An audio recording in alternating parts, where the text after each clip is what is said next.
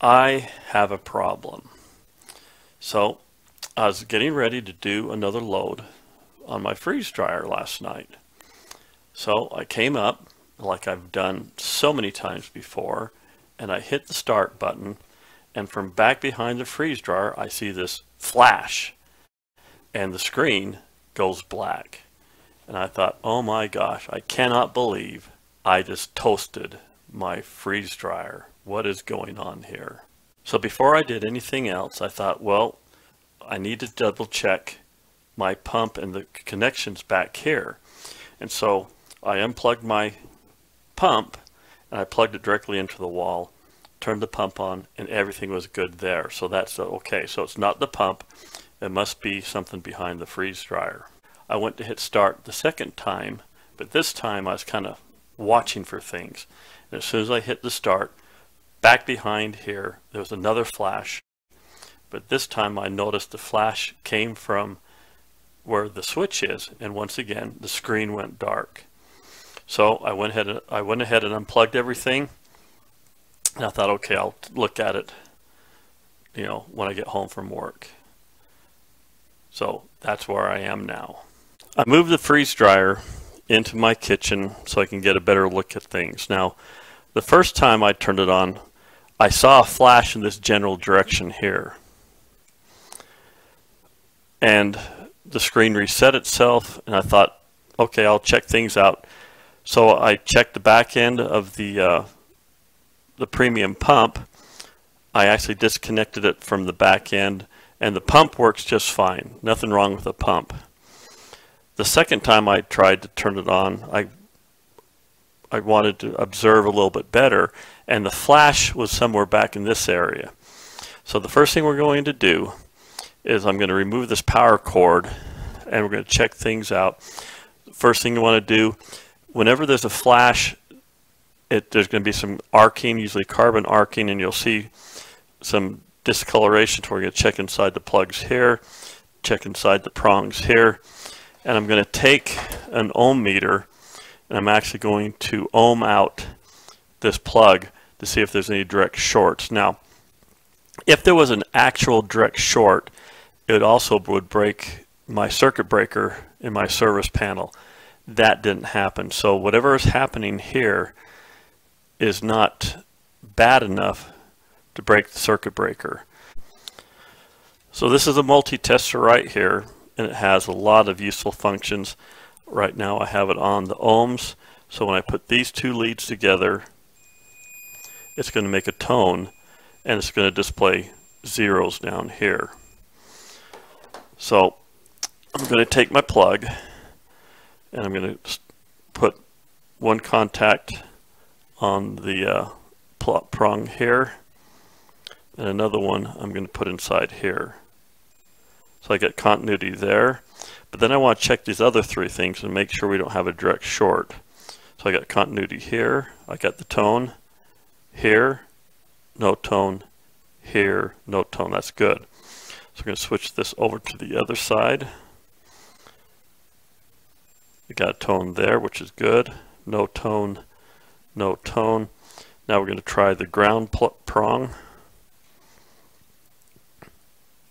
I got tone in the ground prong, that's good.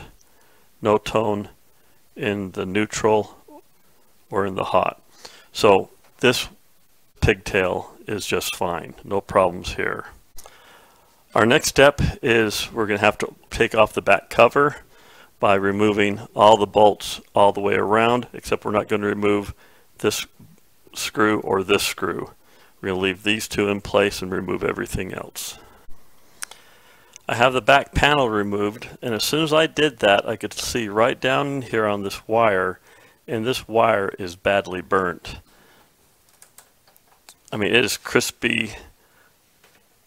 In fact, it's so badly burnt, it just fell off. So that's the wire, and that's what caused the arc. Now, I can go out and just put a new end on this and slap it back on there, but we don't want to do that because we want to find the root cause of what caused this to arc and burn the plastic and separate. So we could have a direct short somewhere in the system, and we're going to try to find out where that direct short might be. This wire that burned out is the hot wire. So we have the hot wire, we have a neutral, and we have a ground. So the hot was the one that burned out, and this wire right here goes directly up to the relay board. I took off the top panel, and then I took off the upper screw right here to allow this panel to fall back a little bit. This panel can't be removed because we have the drain valve down here. So I only moved it back so I can get access to the screw here and the screw down here. So I have the relay board out of the way. I'm looking for any discoloration back on the back side, and I don't see anything at all. Everything looks pretty decent. I don't see any problems on the front near the relays or the diodes or the LEDs or the power supply, but this particular wire right here is also discolored. So something got this wire right here very, very hot. So we need to find out, once again, find out why. Now it could have been as simple as a bad connection on this crimp joint. If this crimp joint wasn't crimped properly and was only holding part of the wire, if it was thinner here or thinner down below and was not allowing the full amount of current flowing through, that point, that thin spot, would have got really hot and acted just like a fuse, and would have got so hot that it would have gone molten and partially separated, and as it was separating it would have arced. So that could be the problem. It could be very simple, but I want to cover all my bases and make sure we're not going to have a repeat problem. The next step I'm going to do, I'm going to check the resistance of this wire to make sure it's good now and it doesn't have any particular flaws or any high resistance that could cause a problem. So I'm going to get my one end of my ohm meter. I'm just going to slide it right into this. It stays put just like that, and then I'm going to drop down here to where it got burned off. Put my other piece here, and sure enough I'm getting a tone, no extra resistance, so it seems to me that wire is just fine. I can't find any other signs of discoloration or marking on the relay board or anywhere else. So I'm going to come back here to where this was burned off, and I went ahead and took off this plate here, would allowed me to get to the back end of the switch. Well, this wire right here is pretty well charred, and so I'm going to come back about an inch and cut that off, and that looks definitely like about a 14 gauge wire. And come back about a 1/4 inch and remove the insulation. Just going to give this a little bit of a twist here on all the wires. And I have a replacement female spade connector. It's an insulated one. So we're going to go ahead and slide that in and send it home. Now these are color coded. This is a color coded blue. And on this particular tool, I have a red, blue, and a yellow. And I want to go with blue, which is going to be this one right here. So it's going to be this crimp opening right there. So slide that on here, come down on the shoulder, right about there. Give it a good old pinch, squeeze it. And this wire is now, give it a little tug, is now back on. And we're going to go ahead and put it back onto this circuit right here. Now, if you're going to do something like this, it'd be best to take a picture of that, knowing where you took the wire off. It's always a good thing to do. Now, I'm going to go ahead and power this up, and hopefully everything will be okay. But before I do that, I'm going to go ahead and take this. I'm going to measure the amperage of this particular wire just to get an idea of what reading I should be receiving on this.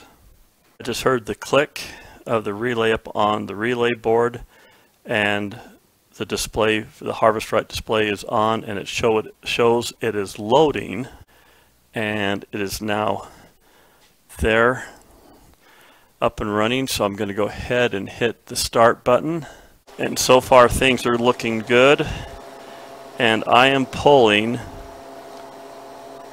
well, it was about 7.5 amps, and that's just the initial charge, but it's going to settle back down here in just a moment. The only thing that's running right now is the freezer, or I could say the compressor, and we're going to see where this takes us. And I have a theory on what could have happened here, and I'll share that with you in just a moment. Okay, so looks like this is just a little bit over 4 amps. Now I'm going to touch this wire. I'm going to hang on to this just for a minute or two, staying away from these other contactors. I want to see if this wire is heating up, because whatever sent this wire to arc and to melt, something got hot enough to melt the insulation. And so far everything seems like it's okay. So I'm going to go ahead and turn this off, and I'm going to share with you the theory of why I could have had a problem. So this is my old relay board, and there's always a potential problem when you're pulling these contactors off.